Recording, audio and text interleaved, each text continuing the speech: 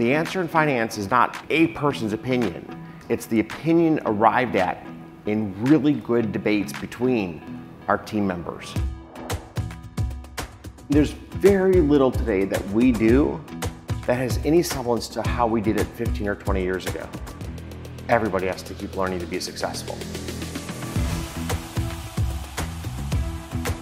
I realized very early on the importance of having really bright people working with you, because the power of a firm is the power of the team.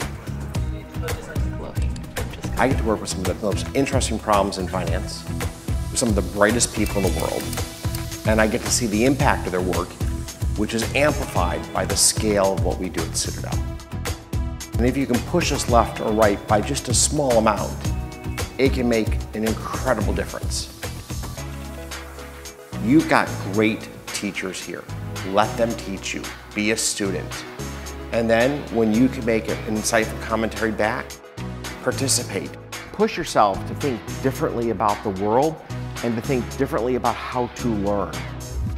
My colleagues are looking for people who are good communicators, good collaborators, good problem solvers, because we want to learn from that debate.